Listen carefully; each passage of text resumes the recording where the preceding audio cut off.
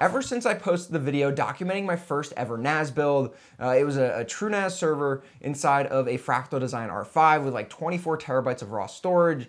It was super cool to document like both the true NAS configuration and the PC build as a first time NAS builder. But I mean, ever since then, I've really wanted to go and build a super small, not necessarily portable, but like super small, could sit on your desk style NAS that you didn't have to put in a closet somewhere because it was too big or too loud because of all the fans. And that is exactly what I have right here.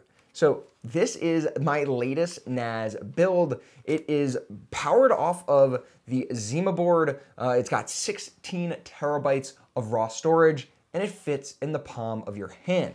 It's got this single fan to keep this thing cool, and temperatures are surprisingly fantastic with this little 3D printed case. But overall, I want to walk you guys through the process of one, building this thing, designing it, setting everything up, and the power that lies in your hands with a super tiny, small little NAS build that not only acts as a NAS, but also acts as a home server that you can run Home Assistant, Plex, whatever you want to run on it. This thing is powerful enough to do it. So let's just jump into this video. We're starting off with the brains, the power behind this whole thing, which is the ZimaBoard. I'm gonna walk you guys through exactly what this thing is, what it's capable of, all of the hardware and on-board processing power that it has in order to get this thing off the ground. So let's first just start off with the unboxing experience of our ZimaBoard. So this particular model is the 832 version. It's the top end from ZimaBoard. It can be had for right around $199, either from Amazon or from ZimaBoard directly. And it's the top of the line due to, one, the RAM configuration. So it's got the most amount of RAM out of any of the other ZimaBoards, as well as the processor on board. But inside the box, we get our 12-volt power adapter. It comes with all the different adapters that you would need for any country where you're buying this thing. And here's the ZimaBoard in the box. Super cool little package and design for this thing. But once we get it out of the box, you just get a real feel of how small this thing actually is. So, I mean, once it's in your hand, like, yeah, it's super dense in terms of the package. Like, you get this huge aluminum heatsink on top of the thing, and you just have like very little motherboard and a lot of heatsink. Like, yeah, I don't know, 2/3 of this thing is heatsink. But what you can really tell right off the bat is this thing is meant for somebody that wants to tinker. It's got 2 USBs, 2 Ethernet ports, your power, a mini display port, 2 SATA connections on board with built-in power, so you don't need any external power supply for this thing, plus that PCIe slot on the side, which really enables you to do kind of endless things with this by either adding, you know, extra memory, extra storage support, or anything else. So here's the board itself. We got that Intel Celeron N3450, which is a 4-core CPU running at 1.1 to 2.2 gigahertz, 8 gigs of memory, and then 32 gigs of flash storage on board. But yeah, I mean, overall, this thing is just super, super cool with the amount of power and processing capability in such a small package. And you can even, if you wanted to, solder on some things on those empty pads if you wanted to maybe run a fan port off of this board versus, you know, running it off of something like USB. And overall, I mean, like, it's just super cool to see this design with the aluminum heatsink and how well it cools this thing. But the other piece of this build is, of course, our storage, and we're going with a dual 8 terabyte Seagate Iron Wolf drive. So we're getting 16 terabytes of raw storage inside of this server. And it's going to be, of course, all powered by that ZimaBoard. So the 4 cores of the Intel Celeron and the 8 gigs of memory should be plenty to run this thing, if especially running hard drive based storage at a gigabit per second, considering our port, our Ethernet port is only a gigabit per second on the ZimaBoard. So I also had to pick up this dual SATA adapter. So it converts the individual SATA connectors on the ZimaBoard plus the HDD power off of the ZimaBoard into 2 separate connectors for both of our hard drives. They also, it comes with its own single connector. So if you wanted to go from one SATA to a single hard drive, it comes with that in the box. But if you do want to adapt it to 2 separate ones, you'll have to pick up this daisy chainable kind of setup. It's like $12 from ZimaBoard or on Amazon, so it's a super cheap little accessory to get off the back. And yeah, I mean, we got it all plugged in, powered on, and there we go. We got our 2 8 terabyte hard disks, both set up as well.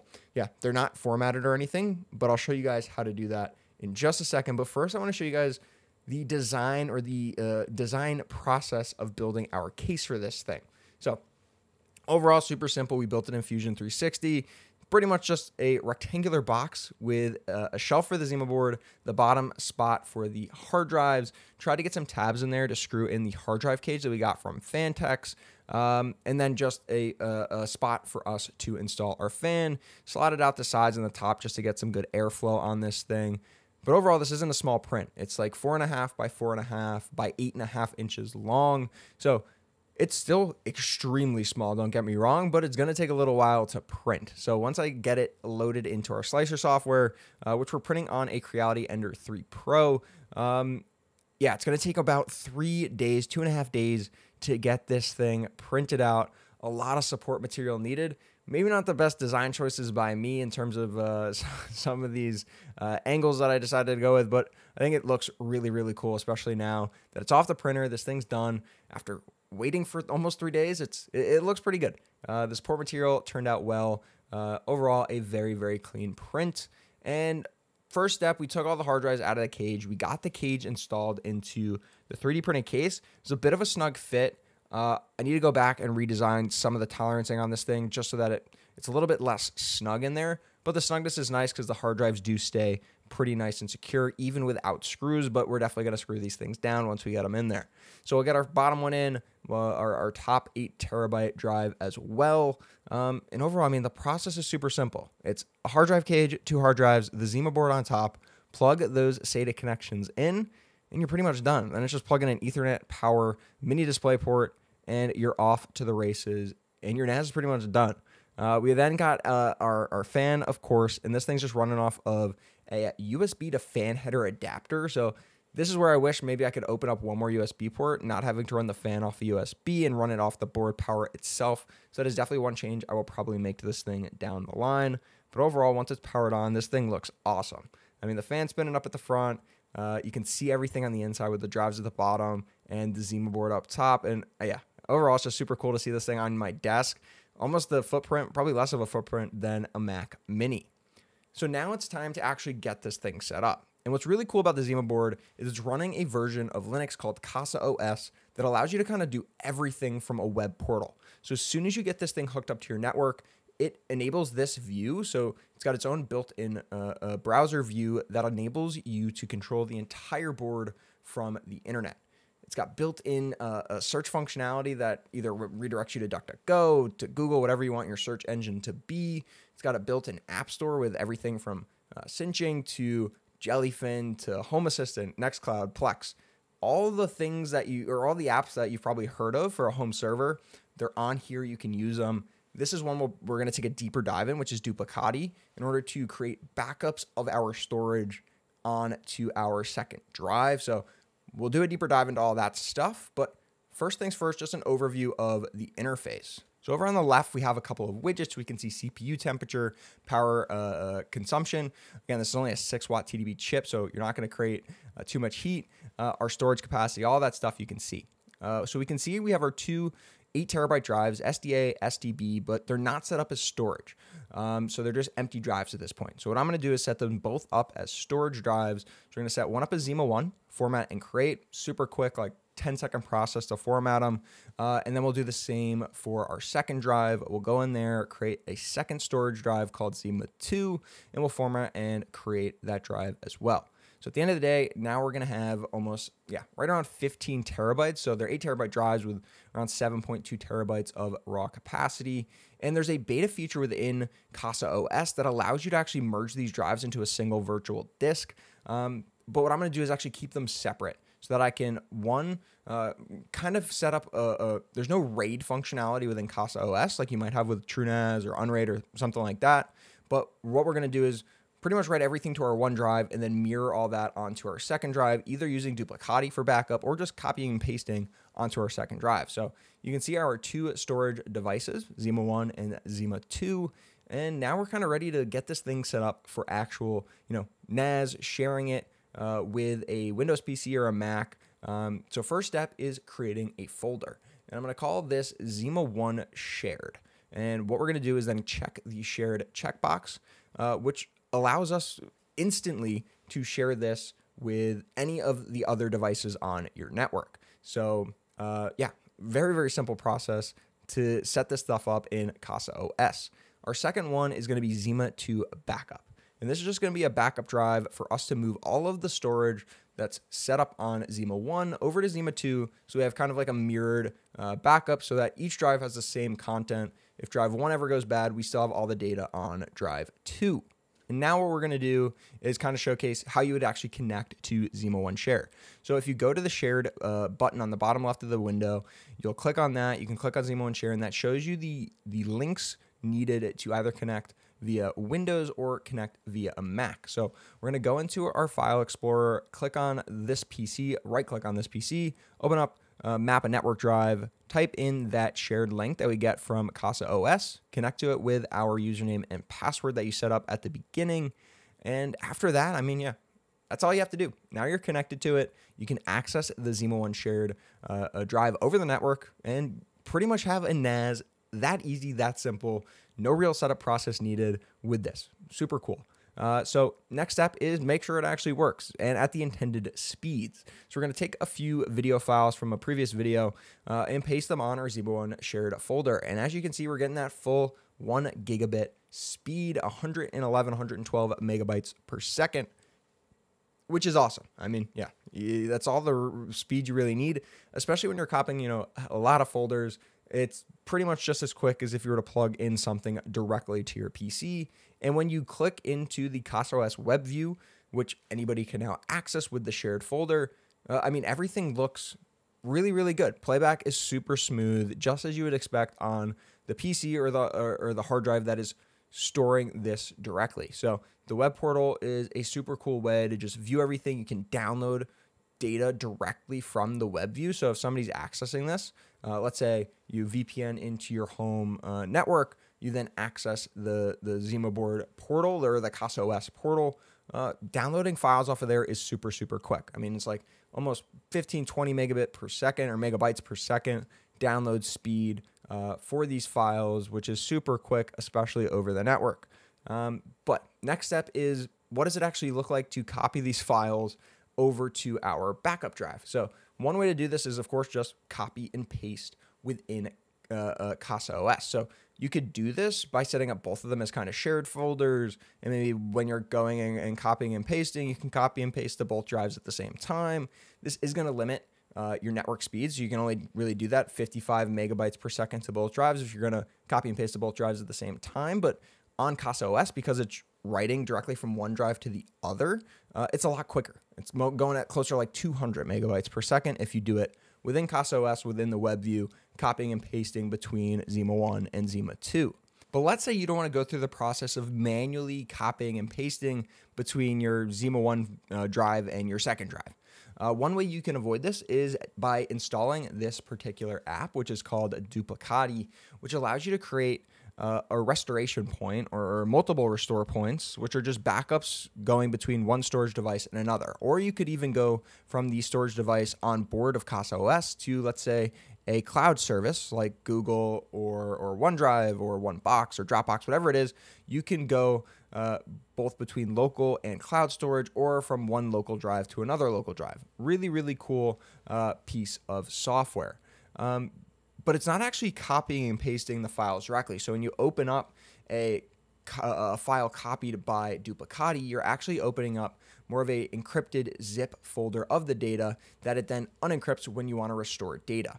First step for setting up Duplicati is giving it access within settings to the drives that you want it to have access to on the local drive, and also setting the environmental variables for PUID and password to be the root for your Casa OS instance. So rather than signing in as, you know, PUID 1000, which is kind of just like a random variable, we're going to give it 0 and 0 to set it to the root user so that it has full access to be able to access our local drives.